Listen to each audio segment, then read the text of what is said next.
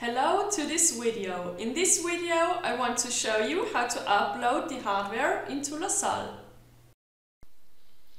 To upload the hardware you need a new project. So you're gonna create a new project with File, New Project.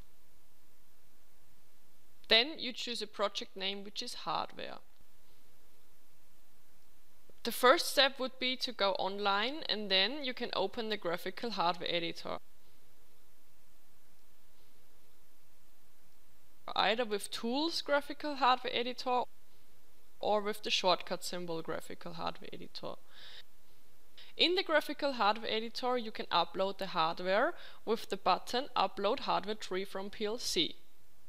So you press this button, and when you have pressed the button, the hardware library is loaded in the background.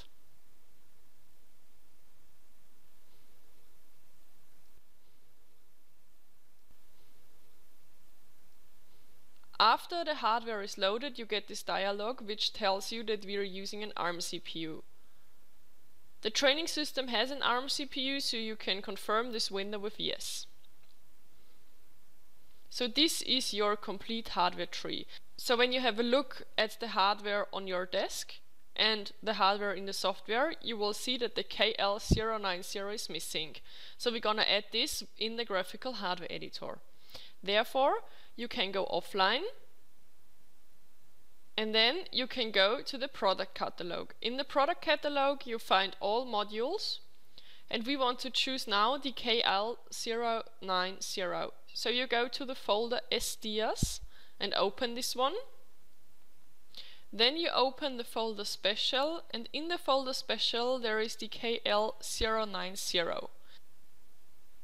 Then you can place the KL090 with drag and drop on the right place.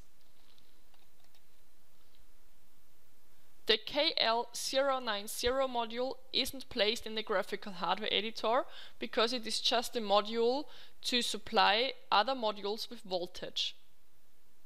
So it's a passive module. So all the hardware is set in the hardware network.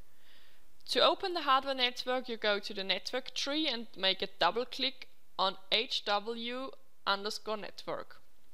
This is all the hardware which is uploaded from the library. In there you will also find a module DM161, which is from the module DM161.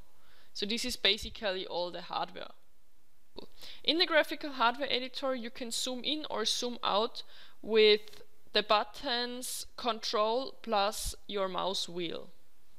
For the AI043 you have to click on the first pin, and there you set the PT100. And then for the second analog input you click on the fifth pin, and for AI2 config you choose the potentiometer range 0 to 5000 ohm. So now you have set all your hardware and you can continue with your project.